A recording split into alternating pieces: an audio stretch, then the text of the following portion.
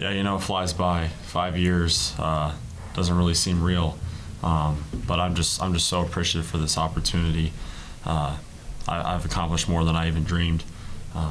Growing up here with Jim Woldridge, Jared, and being in Allen Fieldhouse in 2006 when they won that game.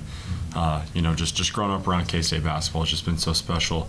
Part of my life outside of being a part of the program, and then to be here and obviously firsthand experience a lot of cool memories. I'm just so thankful for that opportunity. Definitely Big 12, going back on that and just being a part of that group, that crew, and just doing the things that we did that year was very special. We only had 2 in the last 40 here, so it's special to K-State as well. Just a lot. I remember a lot, just memories being with the guys, man. The teammates, coaches, staff. We had so many good memories, we have success, even the lows. I remember them too. Just being around these guys is a special thing, man, because we push for greatness, and we work so hard to try to achieve that.